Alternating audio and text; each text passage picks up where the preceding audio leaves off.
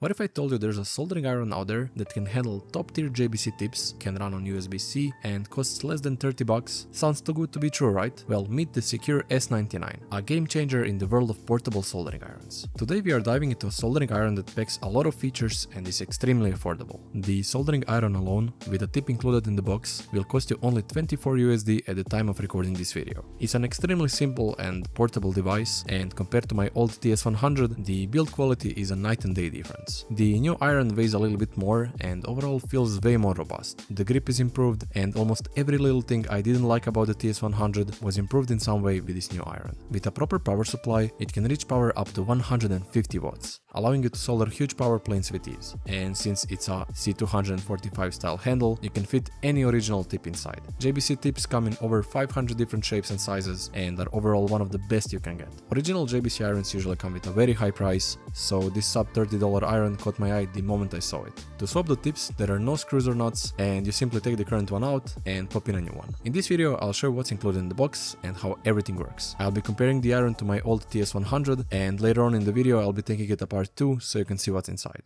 Big thanks to PCBWay for sponsoring today's video. PCBWay is known for their high-end PCB prototyping services, but recently they expanded with 3D printing and CNC milling too. 3D printing is the most interesting service to me personally, and the really cool thing is that they can not only 3D print plastic, but also aluminum, stainless steel and even titanium, which is just on another level. To get your quote instantly, upload your CAD files and select your settings. You can double check your file in the 3D viewer, and when you're ready to order, make sure to click the first link in the description under this video. The company link behind the soldering iron is called Sequre, and they make all sorts of tools and electronics, all the way from soldering irons, electric screwdrivers, hot plates and even motor drivers. You can get the iron alone or the whole kit like the one I'll be showing you in this video. You can select your plug type and which tips you want. The kit comes inside this hard case, which came sealed in plastic wrap.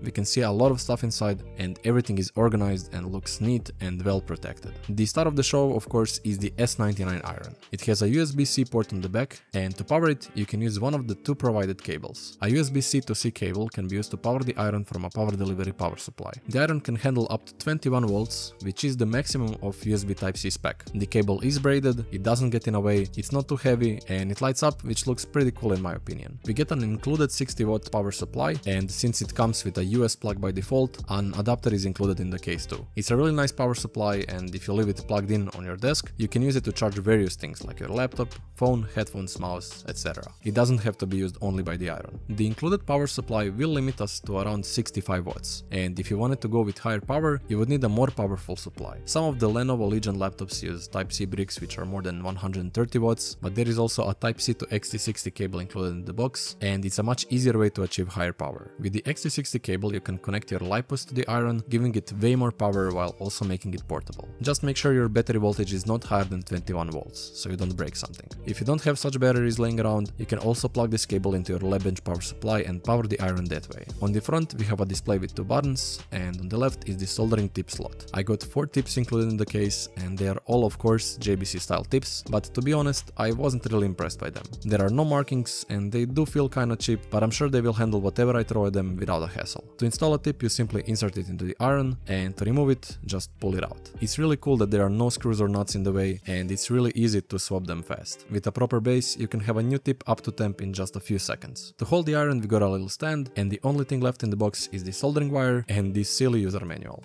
And finally, let's see how this thing works. To power it on, I'll plug in the wall adapter and connect the Type-C cable to the iron. We can see the cable light up, and right after powering the iron, I got a check tip error, so let's install a tip. Since these are not marked, I'll have to say that this one is my favorite, and I'd like to test it out first. This time I didn't get any errors on the screen, and the display is showing us quite a lot of things. There is the current tip temperature and the set temperature. The iron is currently in stop mode, meaning that it's not heating up. This little bar is your power indicator, which goes from 0% to 100%, and on the right of the screen we have our input voltage and input source protocol. To turn on the iron, you hold the left button and you can see the tip heats up in just a few seconds, which is awesome. I still remember the old days where I had to wait like 10 minutes for my soldering station to heat up, so this is well appreciated. Holding the left button toggles the work and stop mode, while pressing it once will decrease the set temperature. Pressing the right button on the other hand will increase the temp, and holding it down will put us inside the main menu. Toggle the sub menus by pressing the left and right 5 buttons, and to go inside the one, hold down the right button. To go back, hold both buttons, and that's about it. In the menus, we can change the working temp, the temperature step,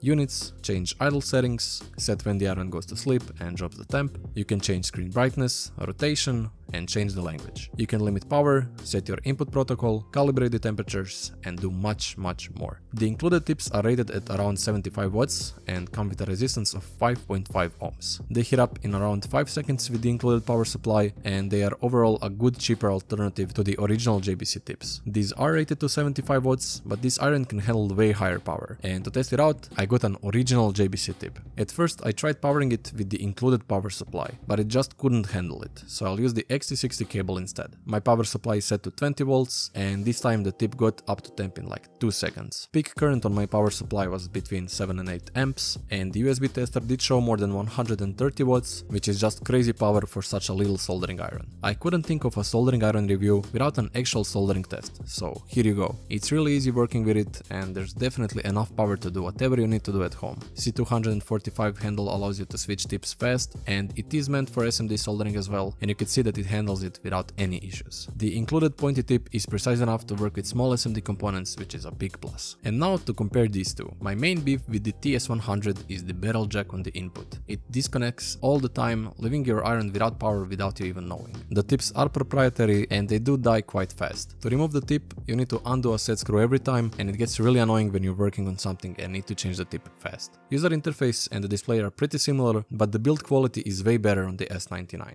Both of these irons are very portable and handy, but for a proper soldering station, you need a solid base, which none of these offer. The lack of a proper holder was driving me crazy, and since there were no good options available, I decided to 3D model and print my own. It worked quite fine, but for the S99, since it's a 245 handle, there are many options on AliExpress, and I did order one a couple of days ago. These stands allow you to hold the iron, the tips, and they often include a tip cleaner as well, which is very handy. To take apart the TS100, there are 3 screws holding it together. After they are out, you can remove the back cover to get access to the mainboard. There is a separate PCB holding the main MCU, and the main PCB is held to the case with these 2 screws. These screws are also holding the tip contacts in place, and this is a huge weak point of this iron. These contacts get loose way too often, and the tip sometimes just loses power, which is incredibly annoying. On the S99, I see 2 screws, and the one on the back holds the cover in place. You can immediately see the improved design. The tip holder is done 100 times better, and there's literally no way for this connection to get loose. The firmware is upgradable, and after scanning the QR code for the user manual, it led me to the official Sequre website. The whole process is explained on the website, but I won't mess with my iron since it's working great, and I don't see a need for an update. I'll maybe upgrade it in the future if they release a bug fix or if they add some new features. I did find one weird thing, and it's with the older hardware revisions of the iron. They literally ask you to take the iron apart and solder a 0402 capacitor to the PCB. For someone like me, that's not a problem, but I can imagine it was driving people crazy. All irons after April 23rd, 2024 don't require this mod, so from that point on we should be fine. Even if you have a decent soldering station already on your workbench, the Sequre S99 can be an awesome backup iron, as it's powerful enough and can even be powered with a power bank inside of your pocket. It's definitely a nice upgrade from all TS100s and TS101s. The capacitor mode seems to be fixed, but I still don't like the lack of a proper base. And the included tips do feel kinda cheap, but it's probably because they are. There are many great alternatives on AliExpress, but if you want to get something really nice, you can get an original JBC tip like I did. The price of the iron alone is unbelievable. The build quality rocks, included cables and the power supply are all awesome, and this iron will definitely end up as the main one on my desk. Make sure to like, share, subscribe, since in the next video I'll push this iron to the limits by finally assembling this power supply I designed almost 6 months ago. Thanks for watching, and see you in the next one.